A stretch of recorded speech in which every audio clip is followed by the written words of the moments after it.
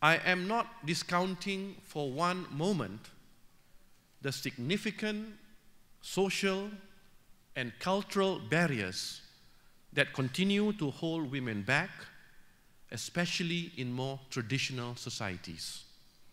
In recent times, we have seen or read about vivid examples of how badly women and girls are treated in their own societies, especially when they behave in a manner that is considered out of step with society, or rather a particular segment of that society. Many of us would have followed with great interest the story about the 15-year-old girl in Afghanistan, Malala, who was shot by a Taliban gunman because she expressed a wish to attend school.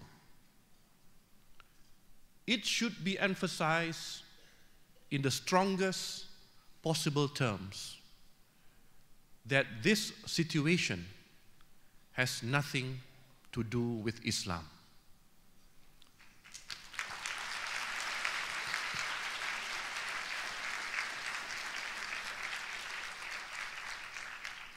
It is, in fact, the very antithesis of all that Islam stands for. It has more to do with the grip on society of unhealthy tribal traditions and customs that distort religious interpretation and inhibit human development.